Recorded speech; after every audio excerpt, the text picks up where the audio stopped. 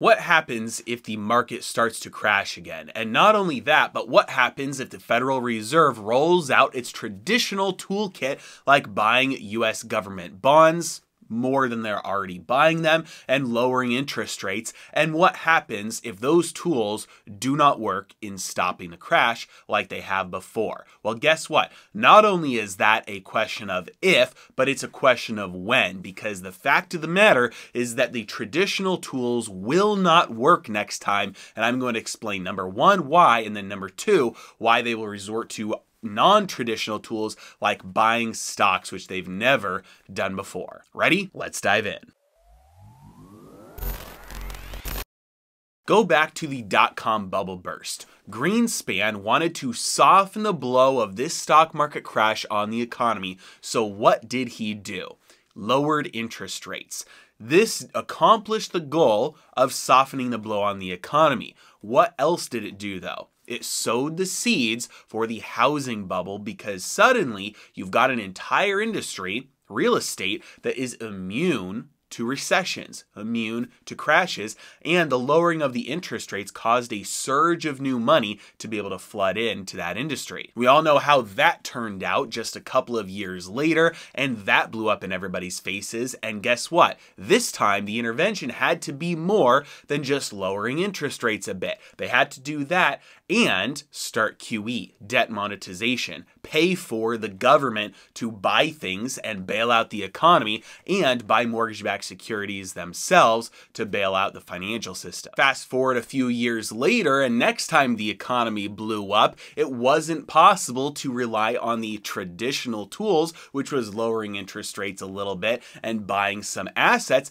They had to do exponentially more than they did before. So this time, they rolled out a lot of QE. They monetized trillions in government debt. They bailed out the entire economy instead of just the financial system. Not only that, but they set up special purpose vehicles held at the Treasury to purchase things that the Federal Reserve is not allowed to purchase themselves, because they couldn't rely on just buying government treasuries. They couldn't rely on just buying mortgage-backed securities. They needed to directly buy corporate debt through corporate bond funds, but it's illegal for the Federal Reserve to do that. They are not allowed to do so. So instead what they did was they pulled the move of the 19-year-old with a 21-year-old buddy, gave their buddy some cash and said, go buy this for me. So their 21-year-old buddy went into the liquor store, bought some alcohol for his 19-year-old friend. That's exactly what the Treasury did for the Federal Reserve, getting around the letter of the law and not abiding by the spirit of the law. The Federal Reserve funded all of these purchases through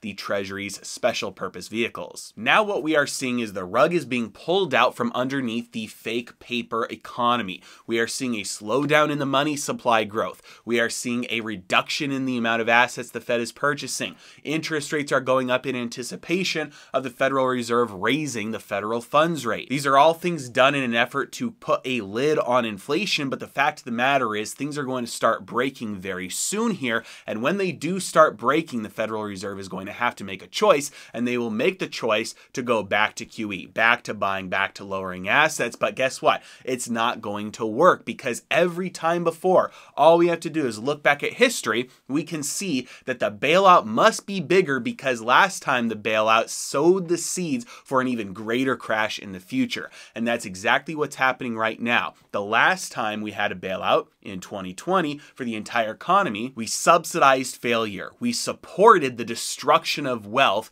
the malinvestment of resources, the misallocation of funds, and all of the rot was sustained, was supported, was subsidized a little bit longer, and that's only going to make the next crash even worse. So just doing a little bit of QE, buying a few government bonds, a few trillion here, a few trillion there, buying some mortgage-backed securities, not gonna cut it. That didn't even cut it last time. That's why they had to buy corporate bonds. So they're gonna buy corporate bonds again. But guess what? You always have to one up, because the seeds that you sowed from the bailout last time make the crash worse the next time the crash comes. And so this next crash, they're gonna have to one up themselves, do yield curve control. They're going to have to buy stocks to prevent the stock market from crashing. And again, This is not unprecedented. Even Janet Yellen, when she was the Fed chair back in 2016, said there may come a time when the Federal Reserve has to step in and outright buy individual stocks or stocks through an ETF.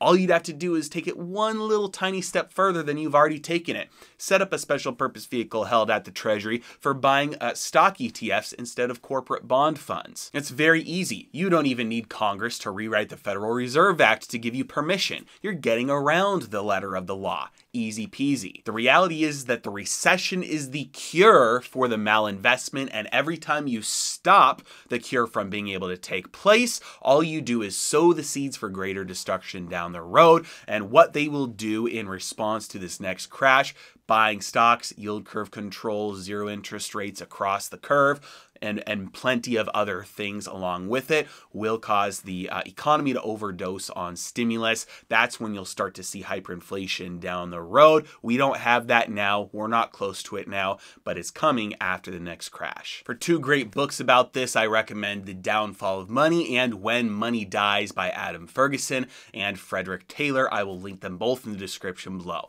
As always, I really appreciate you guys. Thanks so much for watching. Have a great day.